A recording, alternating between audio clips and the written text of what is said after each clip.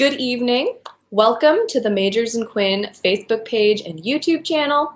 My name is Annie. I'm the events coordinator at Majors and Quinn Booksellers, which is an independent bookstore in Minneapolis, Minnesota. If this is your first virtual event viewing with us, welcome. If it's not, if you've been at multiple of our virtual author readings, welcome back, and thank you so much for continuing to support our events program even as they have become virtual in the past year. It's been quite an adventure speaking with authors from their homes, whether they be here in the Midwest, like our two speakers today, or from all over the world. So today we're very pleased to have a conversation between two Midwest writers, Anthony Bukoski and Jayson Iwen. And they are going to both be reading a little bit from their recent works, and then they will be having a conversation. And we will be taking questions from you. If you have questions at any point during the broadcast, please type them down in the comments or the chat section on Facebook or YouTube, wherever you're watching from. And at any point during the broadcast, take those at the end of the show. That is also where I'm going to be putting links to the books. So if you are interested in heading to the Majors and Quinn website and checking out these books by Tony and Jayson, please do so. We, appreciate you showing up for this wonderful free event. But if you feel like buying a book, that is great because it helps us put on even more virtual events. Thank you for supporting an indie bookstore if that is what you choose to do today. So I'm just going to introduce the speakers, and then they're going to kick off some readings. So Anthony Bukoski is an award-winning writer and a fellow of the Wisconsin Academy of Sciences, Arts, and Letters, member of the Polish American Historical Association. He's the author of the collections Time Between Trains, Children of Strangers, and Polonaise, and this new collection that he'll be reading from tonight, The Blondes of Wisconsin. And Anthony, thank you for being here tonight. And Jayson Iwen is a poet, fiction writer, and professor who lives in the Twin Ports region of northern Minnesota and Wisconsin. His poetry collection, Rose and Blood, won the $5,000 Miller Williams Poetry Prize. Thank you so much, Jayson, for agreeing to join in on this event. All right. Well, first we're going to hear from Tony's book. So Tony, I'm going to set you up on screen here, and then Jayson will be back, and we'll have a conversation after that. Thank you. Thank you. Hi, everybody. This is the third time in my life that I've done such a thing on a computer. I had an interview with Chicago Loyola a couple of weeks ago, and last fall I had an interview with some Russian translators. And the Russian translators interview and this one are beamed from my friend Tom Johnson's house in the east end of Superior, Wisconsin, because I neither have the capacity to have such a conference at home. I don't have a camera, nor would I get very good reception because my wife and I live in the country. So I'm glad you're here, and please forgive me any missteps. Jayson Iwen, my, what would you call him? My interlocutor tonight, replaced me at University of Wisconsin Superior when I retired 11 years ago. My dear friend Barton Sutter, the Minnesota writer, he also retired at that time and was replaced by Julie Gard, awfully good poet. And another good person who came in was Jamie Farnham White. Bart and I and Deborah Schlocks, my former superior at UW Superior, we hoped for the best. We had tried to work hard and succeed in teaching and writing when we were engaged at UW Superior, and we hoped that those who followed us would continue that. Well, these three have really exceeded our expectations, I can tell you that. Jayson, as Ann said, won the $5,000 Miller Williams Prize and publication from the University of Arkansas Press, a good press. And he has many other distinctions that I won't get into now. But let me begin. I have written this book called The Blondes of Wisconsin, and I am grateful to the University of Wisconsin Press for publishing it. The book concerns, as do all of my books, Polish American figures. I've been writing about Polish Americans through virtually my entire writing life. The principal character in this book is one Ed Bronkowski, nicknamed the Bronco. He's a professional former professional boxer who had a 5-20 ring record. Now he's in the early stages of boxer's dementia and is working as a deckhand on the Great Lakes freighter Henry L. Stimson, which brings grain from Duluth Superior to Buffalo and then back. Ed, deckhand on the H.L. Stimson, falls in love with the second cook, Verna Larson. Verna Larson escaped her husband, I think 3 or 4 years earlier. She just walked down to the waterfront, signed papers, and got on the Stimson as a second cook because her life at home was intolerable. And while on the lakes, while sailing, the two meet, Verna Larson and Ed Bukoski. Let me read 2 pages from The Blondes of Wisconsin. It's from the story Prospects. In this story, we meet Ed Bukoski early in his professional boxing career. His first pro fight is going to be at the Prom Center in St. Paul, which used to be on University Avenue, as I recall. I've seen a fight there. And his opponent is a fellow named Valentine Hammer.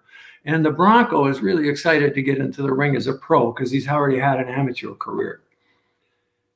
And in the story Prospects, I write, the night of the Val Hammer bout, Mrs. Bukoski knew it was her Eddie coming in by the way he rattled the storm door. She kept it hooked when her husband and Alphonse, her older boy, were working and when Ed was out. The heavy inside door to the back porch she locked when no one else would be coming home. Opening both doors, she looked for Ed among the stars. Next door, the Slinker's house was dark except for one light on upstairs. Eddie, should I warm up some beef noodle soup? Nah, Ma, he said from the corner of the house facing the garage. He was kicking ice from the downspout. Don't bother Mr. Slinker with that banging, Ed. He's probably writing his short stories. And don't slip on the stairs. You're right, he said, handing her the remains of a cinnamon bun. I don't feel like soup. How was the fight? Terrific, he said, tossing his coat on the kitchen chair. When I got hit in the head, I began thinking I was in the wrong place. In 40 amateur fights, I was never belted so hard. Sorry, the frosting's missing off the cinnamon bun, Ma. Butch ate it with his fingers. Butch is his manager. Use the knife, I told him. He'd asked the waitress for a bag of ice. When Butch thought I couldn't see him because of the swelling of my eye, I was holding the ice to it. His fat fingers started after the frosting on the bun. Don't worry, I've got news, Mrs. Bukoski said. Your girl called. When are your dad and me going to meet her? You better contact her tomorrow morning. When your dad's home from the night shift and trying to sleep, he likes the phone kept off. He don't want no one talking or calling. You should respect your father, Ed. I do. I'm sore. That's all. I'm in a low place in life after the fight. I never told my girlfriend what I do for work. There's no shame in it, Eddie. I mean, being in the low place. We've been there, your father and I. Not like this, he said to his mother on the way upstairs. When he got in bed, he thought of the Prom Center in St. Paul, scene of the fight card. Let's have a good, clean, professional bout, the referee was saying. Then Valentine Hammer was driving his fists into him, Eddie Bukoski. As pretty boy Hammer's corner shouted, work the body and his head will fall. The Bronco blocked punches. He slipped others. Yet, after 3 3-minute rounds, the old guy's punch count topped 90 to the Bronco's 10 or 12. Keep your jab straight, Butch kept yelling. What jab? The Bronco had wondered during the 3 rounds he'd stayed upright, trying to clinch with his opponent. When the first preliminary ended, people were just coming in, buying beers, looking for their seats. Talking to the fans, the promoter hurried about. It was 7:15. The main event started in 3 hours. Not long after, Butch would be ordering pastries at Toby's Cafe in Hinckley. The Bronco remembered the referee signaling technical knockout. Remembered Butch wiping him down with a towel, Butch with the spit bucket, Butch on the ring apron, helping him negotiate the stairs.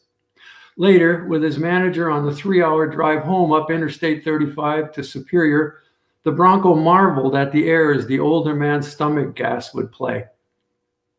Now the Bronco recognized the ceiling tiles in his bedroom. "I know where I am," he said. He heard his old man moving in the kitchen downstairs.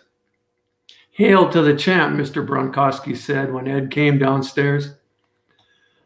"I'm going to 5 o'clock mass this afternoon. I've got to use the phone after breakfast, Dad." "Your face looks like the poo-poo platter at Joe's Pagoda," Mr. Bukoski said to him. "Maybe so," Ed said. "Take our collection envelope, Eddie. I can't attend mass when my asthma gets bad," his mother said.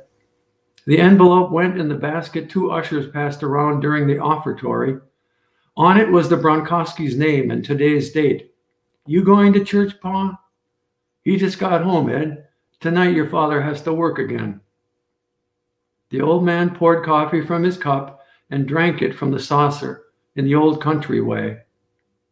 "Who rises early, to him God gives," he said before he shook his head, rose from the table, and went to bed. "2 things I want," he added on the way out, "that my boy go to mass and that he pay his Polish club dues."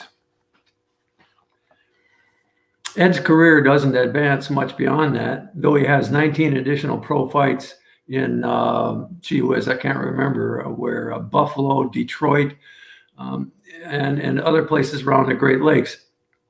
But he's already on the way down, and his manager, Butch, somewhat takes advantage of him. Let me read one more page. This is from the story called "The Second Cook" on the Henry L. Stimson, and it concerns Ed and Verna Larson when they first meet.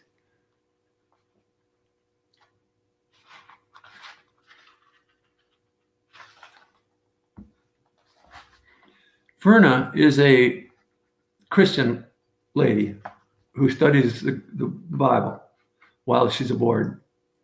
She's not been ashore in, I don't remember, 2,555 days because she left her husband, as I said, and to go back on shore would signal defeat. And so she stays afloat all summer and fall long, all during the shipping season.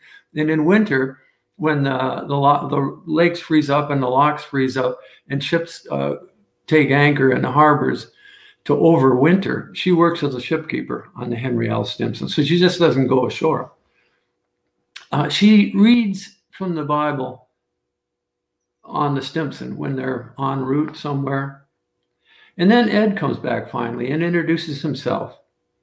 And they talk. After the first and second times together, this will be a page, I think, one thing led to another between Ed and Verna.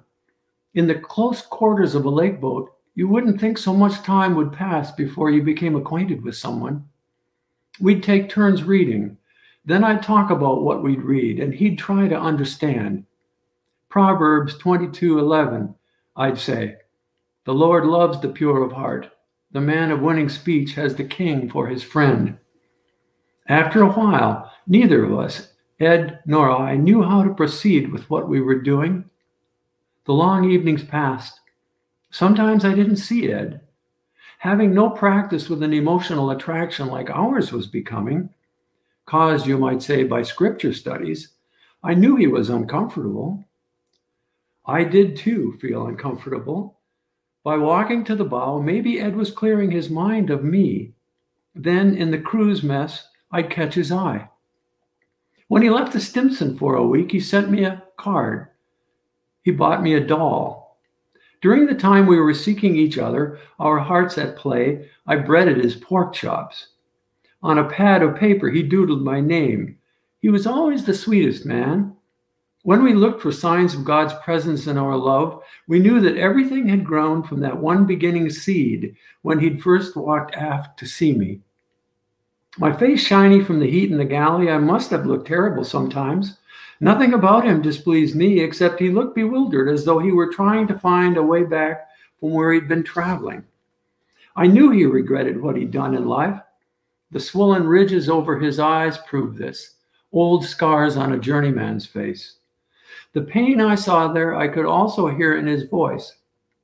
When a guy gets hurt or doesn't want to fight, I fill in for him, he said, as though he were still boxing. Now he was a journeyman on the H.L. Stimson, plying the Great Lakes from Duluth to Buffalo. One night he said right out, I think of you, Verna. Why? I don't know. I've been away in my head. Shh, I said. When he touched my face, he said, I didn't know how to say this to you. Now you have, I said. Knowing the heart is free once it admits its truth. That is an introduction to the theme of boxing, the theme of, the Polish seaman, Polish community he comes from, and in an introduction to Verna Larsson. And now, Jayson, will you read some of the poems that I suggested to you? Tell us about the book a bit. Sure, yeah. All right, so this is from Rose and Blood, which they're persona poems, which means that the first half of the book is spoken by Rose Martha, who's a young woman, probably around 16, 17, who lives in a trailer park in the Duluth area. And William Blood is speaks the other half of the poems, and he lives in Superior. He is kind of strikingly similar to Ed Bukoski. I realized after reading The Blondes of Wisconsin. Tony and I, to my knowledge, did not. We collaborated in no conscious way, really. But so Tony asked me to read a few poems from, one poem from Rose's perspective, and then several from William's, because I think they're really almost, if Ed Bukoski wrote poetry, these would be poems that he would have written. So I'll start with the first. This is in Rose's voice. It's called Sunrise. I live with my real dad in a trailer park on a ridge above town, and Mom's already on her third husband over in Wisconsin now. I had a big brother for a while for Mom's first marriage out west, but he went to Iraq and only half of him came back.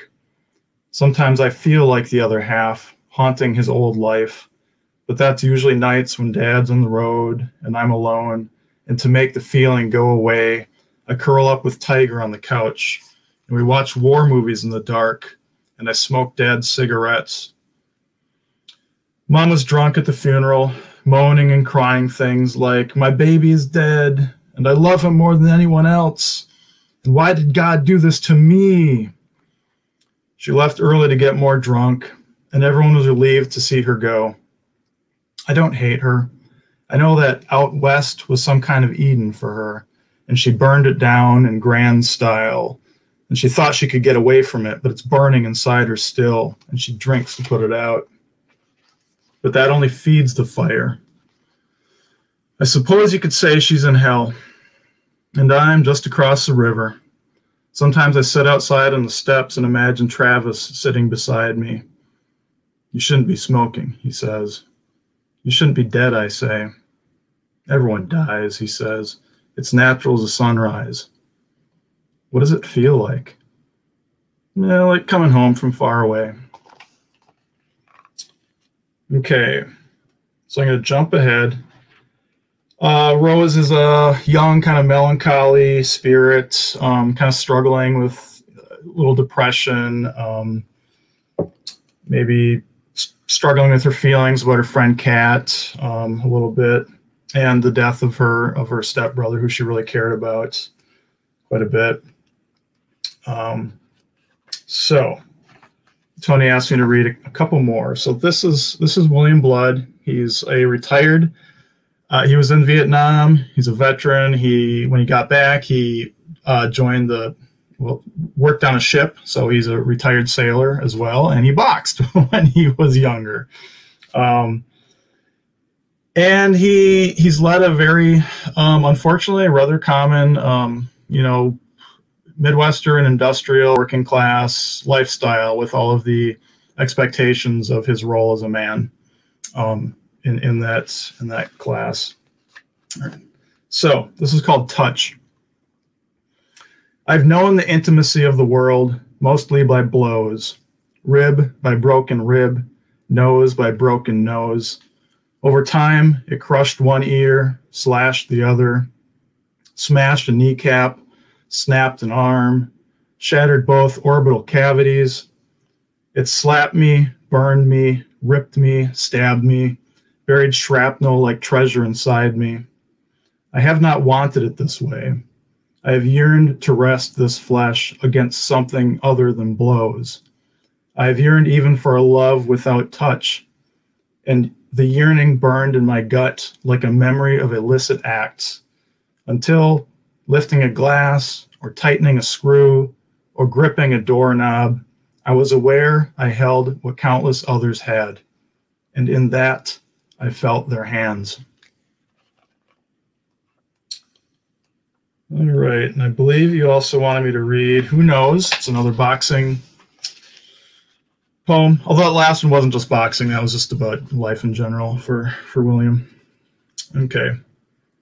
And this one has a sly little nod to Ezra Pound in it. I like to work, in this collection in particular, I like to work literary influences in, because both of these characters are, for the first time in their lives, really starting to read poetry, and it kind of influences their the verse that they write.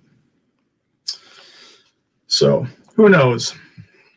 In my prize-fighting years, I broke over 50 noses. Where, I wonder, are they now?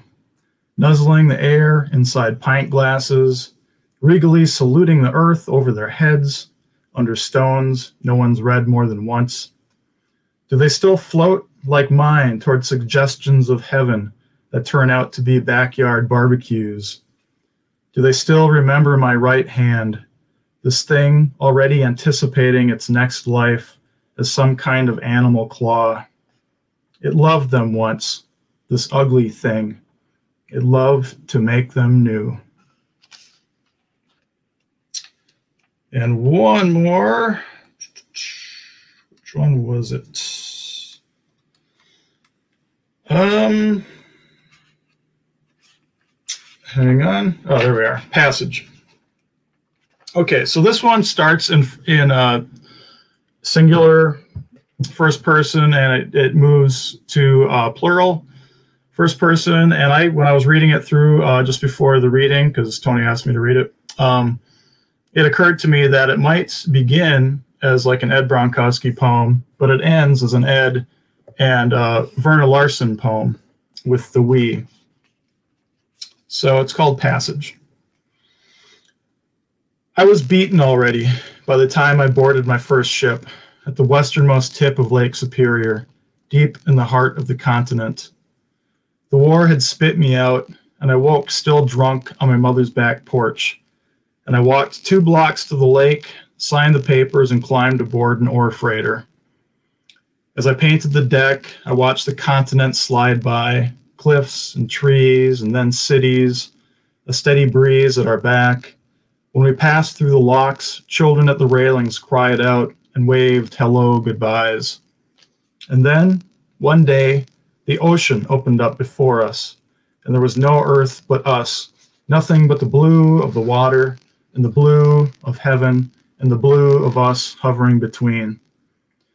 And so we passed from the world to beyond it in one fluid motion, from the terrible grip of life into something as much like death as anyone could know in this world, and yet bend to work, and yet rise to see the blue eternity, and breathe and know somewhere back there still is home, and between is nothing but more of where we are. All right. Those are the poems Tony wanted.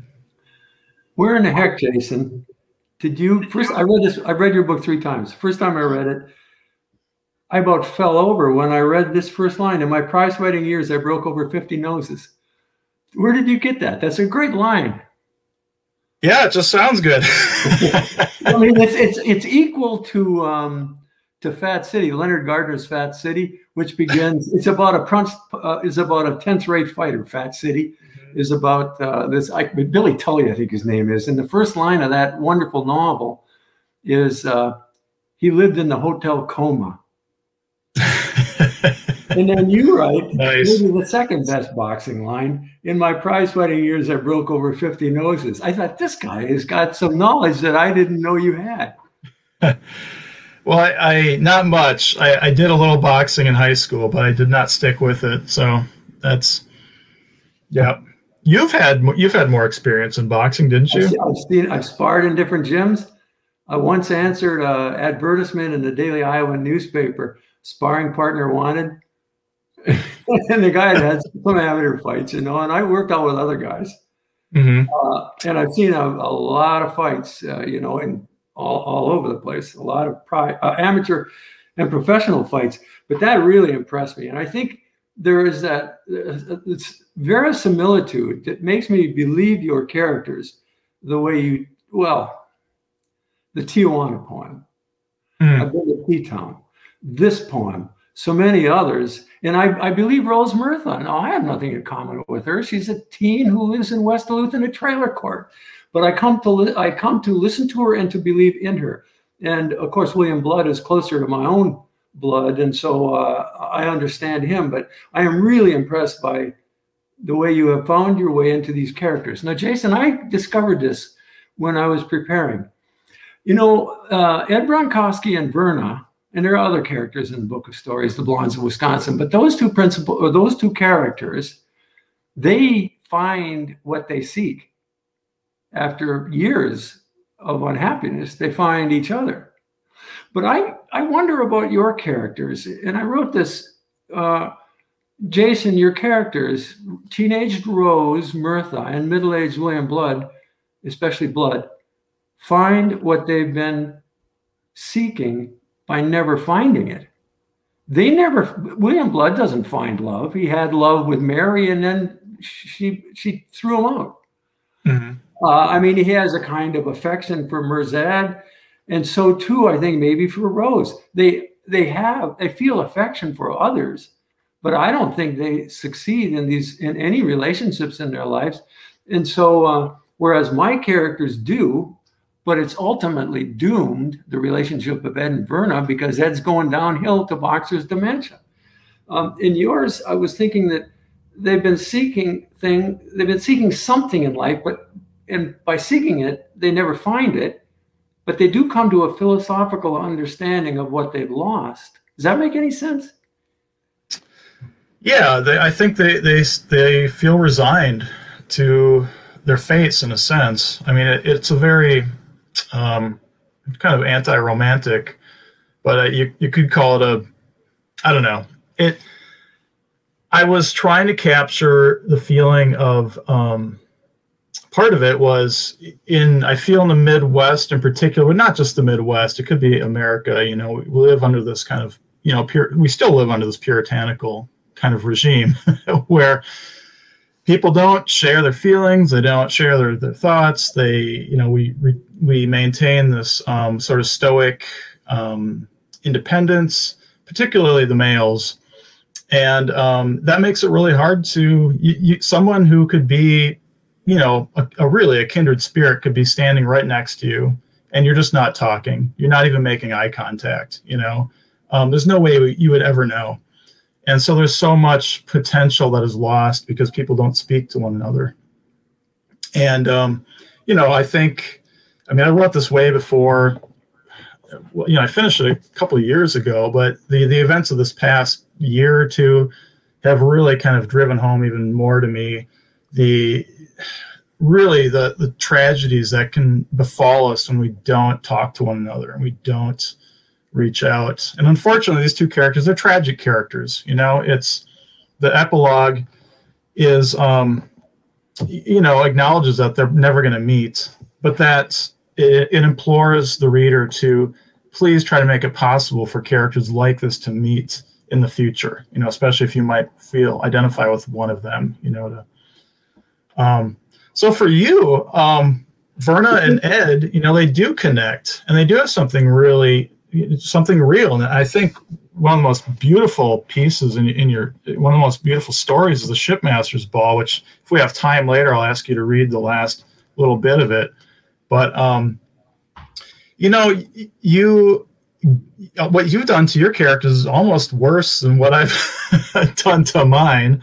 You know, and I felt a bit sadistic, as I'm sure a lot of writers do. But yours was even worse because you gave them heaven and then you took it away through dementia. I mean, could you talk a little bit about that decision as an author? Yeah, thanks for telling me. I make you feel worse than your own character. Yeah, you're right. I hadn't thought of that, but you sure are right, Jason, because the guy succumbs more and more, and finally he ends up back home in Superior, a punch-drunk fighter who signs on to be featured in a bout against the Blondes of Wisconsin. That's a troupe of women boxers who go around go around the state of Wisconsin fighting in these crummy taverns. They bring their own portable ring, and they're in great condition, so they always win their fights because they fight these losers and bums who are half sloshed sometimes. And that becomes Eddie Bukoski in the end. He gets in the ring with the best boxer on the Blondes of Wisconsin, the women's boxing team. And he looks just terrible. She can't tell what kind of shoes he's got on. He's wearing baggy brown pants. I mean, the guy is terrible. But that's the end of Ed Bukoski. So you're right. I think it's crueler what I have done, and I didn't intend it that way because I wanted him to be a noble spirit. Oh shucks, no, Jason. Oh yeah, here's something. I did see various allusions to other writers in your work. I thought Blake, of course, in the Tiger poem. Robert Frost, there's a line that alludes, I think, to Robert Frost. But did you know, and I perhaps am pushing this too much, but your poem, Who Knows, is that the one about the nose? Yep. Yeah. Well, I just noticed the pun, who knows. Gogol, Nikolai Gogol wrote a short novel or novella, I guess, called The Nose. Did you know that? Yeah, I read it long ago. Yeah. Yep. But that's not influencing you in that poem. No, not consciously, although that's a great, I mean, you know, he revolutionized Russian literature. And I, did read his work, but yeah, probably The Overcoat had more influence over me than The Nose. But no, I wanted to circle back a little bit to your comment about noble spirits. So that might kind of redeem us, I guess, as authors, because I too was creating these two characters who I felt were really noble. Almost saintly, I guess. They take a lot of punishment. They endure a lot of suffering, and they really only mean well. But this is just their lot in life, sort of. And they use poetry to process it and to manage it. I guess for Ed, though, he's a hero. I mean, so what you're doing to him through the authorial punishment is raising his, turning him into a beatific character, right? He's a beat. He's been beat down, and that makes him saintly in a sense. And that's more the language I think you would use probably. Jason, I thought your poem I thought so many of these poems were absolutely wonderful. The guy is so desperate, William Blood. He is so desperate to connect with someone that he will even find consolation and comfort in using a screwdriver or in touching a doorknob because some other human has touched that doorknob. I'm reading this right, aren't I? Yeah, that's it. I think that is just beautiful, beautiful. Yeah, he feels really isolated and almost incapable of breaking out of that isolation. But you did mention his roommate, Mirzad. Yeah. And incidentally, there were a couple more poems spoken in Mirzad's voice in this collection, but they were written in his voice because they're persona poems, and his English was very broken because he's learning English. And what is his nationality? He's from Afghan. He's an Afghan refugee. Yeah. He was sponsored by a local church. I've encountered a number of refugees in my life, friends of mine, from the Serbian conflict, for example, who were sponsored. So he was just kind of based on, some friends of mine, basically, but using a more recent conflict. And anyway, those poems were taken out. Sensitivity readers they thought he sounded uneducated, and I deferred because I didn't want the book to be questioned, based on a few poems I loved. But anyway, he's mentioned briefly, as you pointed out in the book. And William Blood is William's chance at redemption, I guess, his chance to reach out again to other human beings. So he mentions it in one or two poems, but his goal is really to kind of protect and to help Mirzad to recover from the loss of his family, because Mirzad's family was literally killed in a drone strike. So William Blood he's kind of planning, to help Mirzad to recover as long as that takes, and that's pretty much the end of his life goal, because he feels that he's probably only got maybe 10, 15 years left. So anyway, that is his attempt to reach out of his isolation, and his poetry, which is really just in a journal for who knows who to read. Jayson, these characters, Rose Murtha, I love the name. It seems like a perfect name for northern Minnesota, Murtha.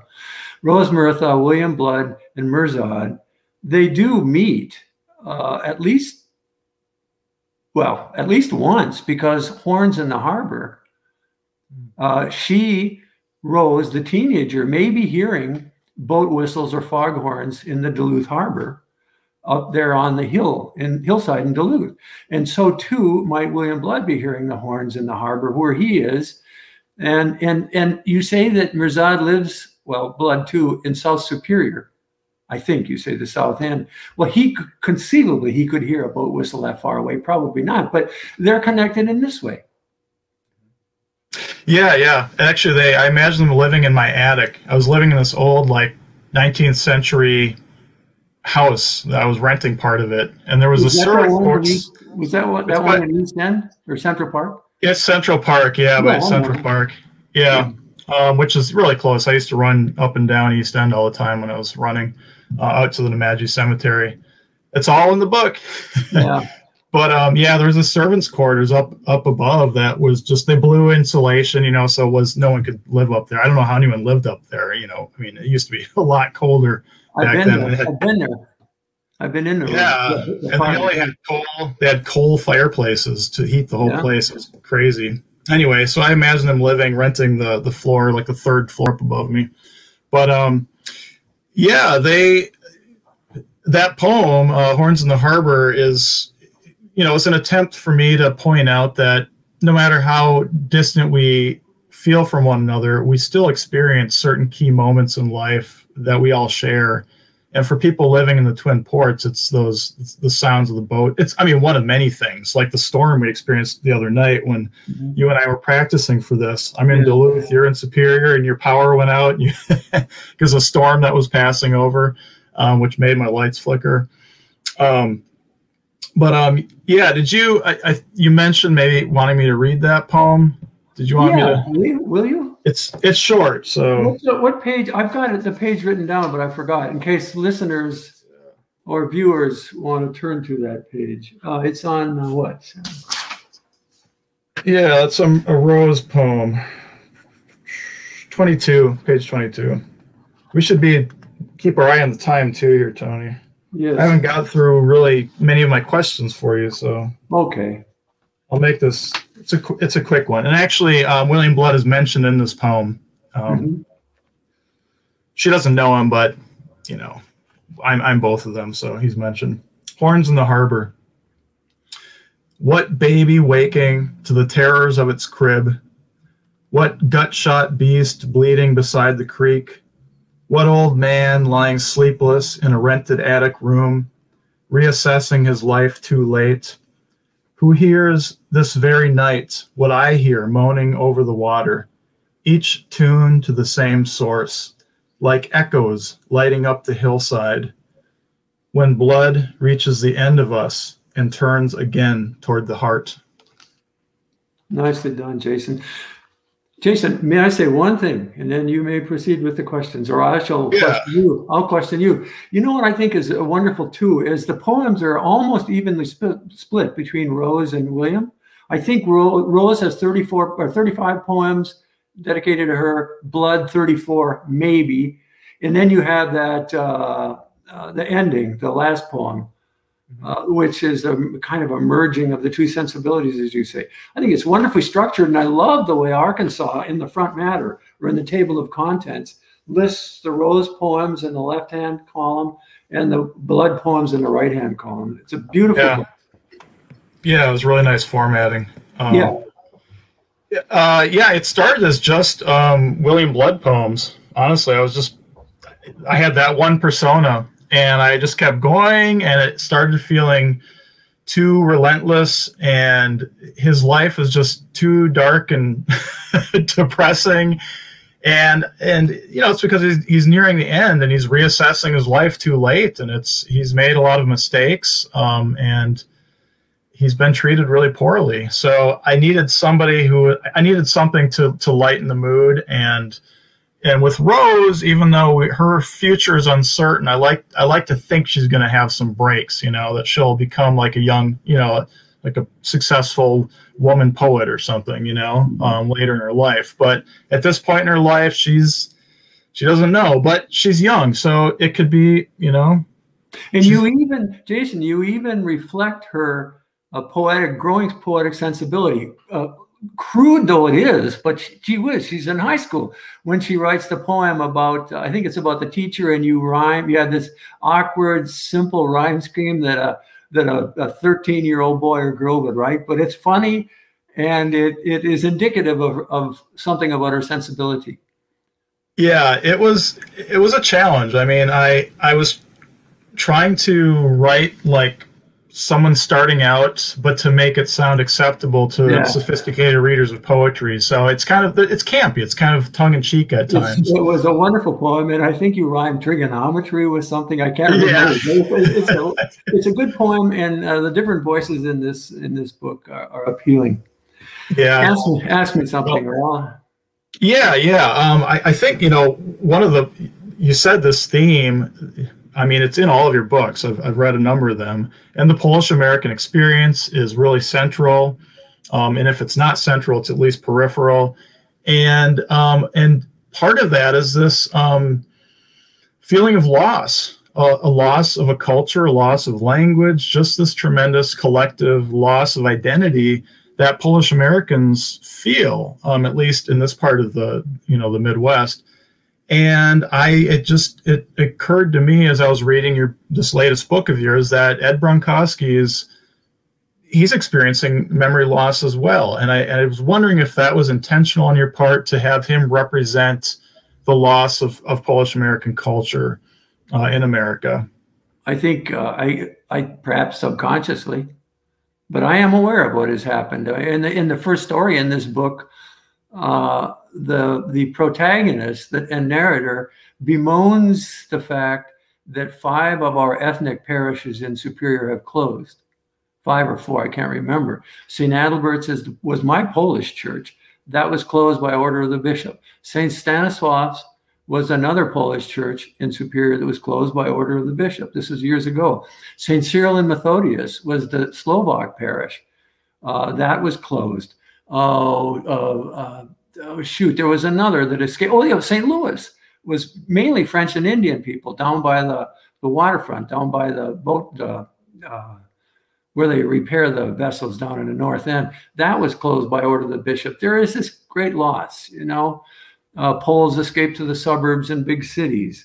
The culture begins to wane interest in it, except for perhaps at Christmas and maybe Easter. But beyond that, it's something that is troubling to some of us, I guess. And so maybe Ed Bukoski is emblematic of that. I hadn't thought of it, but it very well could be true. And it certainly influences the tone of a lot of your work, this feeling of responsibility. I mean, do you feel a responsibility as a sort of cultural, preserver or a documenter, a witness, I suppose, for your people? Sure do. I do. I have not written about anything for the last 35 years, maybe, but Polish Americans in northern Wisconsin. I'm not speaking about Polish Americans in other parts of the country. I'm speaking about the Polish Americans in northwestern Wisconsin and about my neighborhood and my family. I've dedicated myself to this, to bring attention to us in this multicultural world. I want to have Polish Americans have some attention. So too do I want my beloved Superior, Wisconsin to have some attention. I've said for so many years that we are as noble and ignoble, we're as venal, as prideful, as heroic, as loving and generous and mean-spirited as any Muscovite, any Parisian, any Londoner. We're as good as they. And so why should we not receive some attention here in northwestern Wisconsin? And Polish culture, well, yes, I am trying to, and thankfully there are others among us, the St. Paul poet John Minczewski, Stuart Dybek, Suzanne Strembeck-Shea, John Guzlowski. There are other Polish-American fiction writers and poets who are helping in this effort. I should point out for our audience that even though that community is, sort of the environment that your characters live in, it's the stories reverberate for anyone from any cultural background. It's just that it provides you with the vehicle for the sense of struggle and loss that I think all of us can understand and appreciate from our own different, cultural perspectives. Jason, I'm a member, proud member, a long-term member of the Polish Club, the Tadeusz Kosciuszko Lodge of Superior. Former president, my father and uncles were active in the club. It formed in 1928, so I am a member of this too. We'll have our next meeting next Thursday, by the way. Great. So I'm looking at the time here. How much time is left? It's 7:48 is what my laptop's telling me. So I'm wondering if maybe, Annie, did you want us to open this up for questions, or did you want to come in and? Well, we have a lot of great comments, so thank you everyone who has chimed in. I see so far one actual question from Lori Herzl. Hi, Lori, if you're still watching. She would like Tony to talk a little bit about your own days as a boxer, if you can do that. No, Lori misunderstood me when I wrote her. Because Crystal Lawler interviewed me for the Duluth News Tribune, and she asked, well, did you box? I said, no, I was too old for Golden Gloves, and I was unsure about entering AAU, Amateur Athletic Union competition, because in AAU you have novice and open. I maybe could have fought as a novice, but you don't know who you're going to draw as your opponent. And I was a little old for that, but I did spar in a lot of gyms. Yeah, but not formally. Got it. But you certainly have, a knowledge of the sport clearly from your amateur sparring and from your writing. Yeah. So yeah, if you are still watching, please ask a question or two. We've got some great comments. Mary says, even in Connecticut, a Polish friend bemoans the dwindling presence of the Polish National Club. Less people are participating, and their traditions and celebrations may fade away. So it sounds like that is there's a community over in Connecticut having something very similar. And Mary also says, Jayson, great to hear your poems. You have a natural flow, giving perspective to your characters. So thanks for that. And Stephen was very pleased to hear your poems as well, Jayson. Do you like fried shrimps? I see Lori Herzl's got a question about your knowledge of life on boats. That was actually one of the questions I was going to ask you. What kind of research did you do? Because you have so many like authentic details about different professions. I know some of those, like the mill work, was from your father who worked in a mill. But how'd you gain that level of knowledge about maritime work? Jayson and Annie and Lori and Doug and others, it's not hard if you grew up here. My father was a seaman on the Great Lakes and on the ocean. Most of my friends were Great Lakes sailors. One, Dennis Abrahamson, sailed on the big water, the ocean, never sailed on the lakes. But my friend Bobby Kazuski, Ronnie Hendrickson, all my friends were on the lakes. My friend Ed Copens was the youngest first mate on the lakes at one time, and later went on to captain Stuart J. Court. So it's just, and I grew up probably 2 blocks from the waterfront, so I could hear the boats in the harbor, listen to my father talk about the days at sea and on the lakes. It's just part of the culture up here. I was going to go on the boats when I got out of the Marine Corps in June of '67, but then I thought I'd been away enough, and I thought I would just relax that summer. So I didn't have to do too much research, but when I did need to, I talked to my cousin Bob Novak, who grew up in Superior. He sailed on the lakes. Or I talked to my cousin Joey Novak, or Dennis Aho, who is, I think, maybe retired now, but he was piloting here in the harbor, in the pilot boat that goes out to bring in the ocean-going freighters into Duluth Superior Harbor. And he himself had been a sailor. So there are people I can ask. I didn't have to ask too many times, though. Here's a question. Take that one, Annie. Sure. Anthony, do you ever get mixed up with Charles Bukowski? Yeah, I do. And I'm glad you asked that, because I've always wanted to write a story, or at least an essay, called Bukoski on Bukoski on Bukoski. Yeah.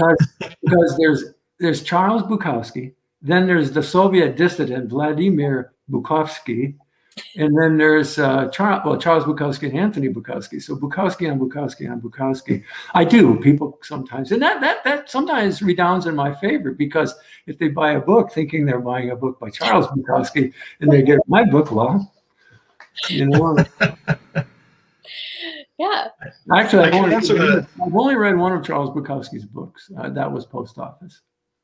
Mm-hmm. I've read a few. Yeah, may I tell you how the Star Tribune titled, I don't know if it's called a headline in journalese, but when the Star Tribune reviewed The Blondes of Wisconsin, the headline reads, "Boxers, Deckhands, Hard Scrabble Poles." I love that. Hard Scrabble Poles. Yeah, nice. I mean, boxers, deckhands. Yeah. Well, speaking of that, that could maybe be a title of a literary tour of the Twin Ports or something. Deborah says, it's great reading. Could the two of you be convinced to give a literary tour of the Twin Ports? Sure. Fun. Yeah, it sounds like fun. Definitely. I can answer the shrimp question, by the way, yes. Stephen. Right. Yeah, I love fried shrimp, particularly barbecued shrimp with garlic and butter. Fantastic. Yeah, so I think we got through all questions. So we still have a few more minutes. If you're watching and have another question, please write it now. But Jayson, I'll throw it to you to maybe ask Tony one more if you've got one. Yeah. So Tony, like, one of the elephants in the room here is that we both have a character who's very similar. And I recall, your Ed and my William. So I was wondering, like, how do we both stumble across this character with a very similar backstory, similar sentiments, disposition? Any ideas? No, Jayson, but I think it was the most wonderful convergence of sensibilities. I couldn't believe it. Now, Jayson and I would occasionally have an adult beverage at the Anchor Bar. I think Lori knows the Anchor, and Doug, the Anchor Bar in Superior. And I think I was probably talking to you about writing this book, The Blondes of Wisconsin, and its characters, but not much. And I think I know you did, before the book was taken, mention to me about William Blood. But how could this thing have happened? How could the two of us be writing about not dissimilar characters in Superior Duluth and Duluth Superior? I think it's just a wonderful, miracle to me. Yeah, I mean, it could be the spirit of the place taking human form, maybe. Well, that's what I wanted to ask you. When did you realize the poetic possibilities of the Twin Ports? Oh, well, I mean, wherever I am, that's just the challenge of an artist, right? You take the material you're given, and that's what you have to work with. So, yeah, but what if you were alien to the place and you found nothing, you weren't in tune to it? That's not. Yeah. No, I mean, I do appreciate. I know you said you know, Superior is an ugly town and you love it, and I wouldn't word it quite that way, but it's definitely very you know, post-industrial, kind of got a wasteland feel to it, and you know, wastelands are really close to my heart. So I find them just haunting and poetic. You know, when I was a kid, I used to go to the playground in summer when there was nobody there, and the weeds were like, you know, 3 feet tall, growing up between the cracks in the asphalt, and you know, the swings were just swaying eerily in the breeze, and I loved it. I never loved the playground as much as I did when there was no one there and it looked like a ghost town. So, wow. You know, that's just me, I guess.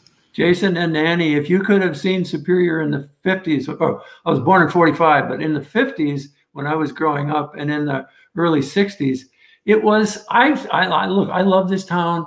I love Superior without a reservation. I could not live anywhere else but at Superior.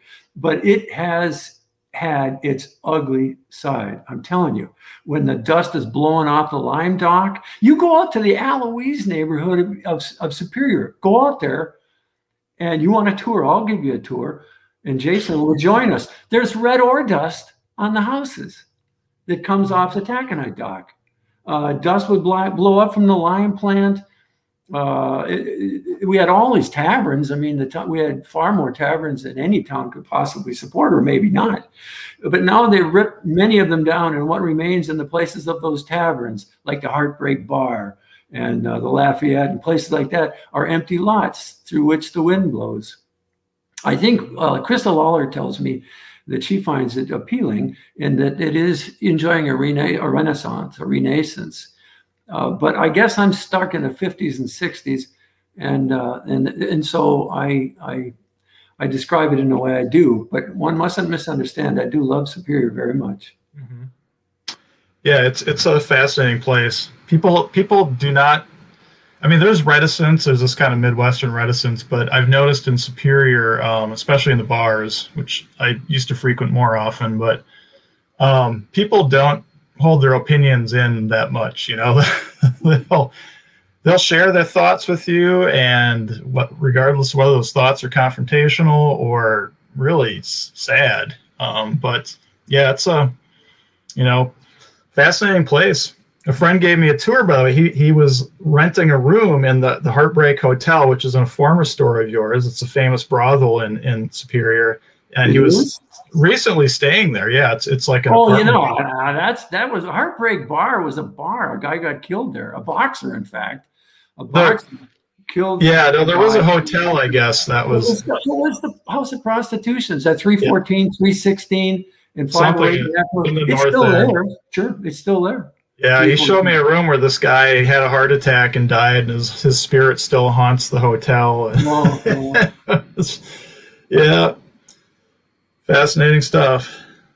Could definitely give some tours. All right, we'll start planning it. So far, stops include possibly the Anchor Bar, and then haunted old brothel. The ore dust on Aloise. Yeah. Can I say one thing? I use this. What do you call it? It's not not alliteration.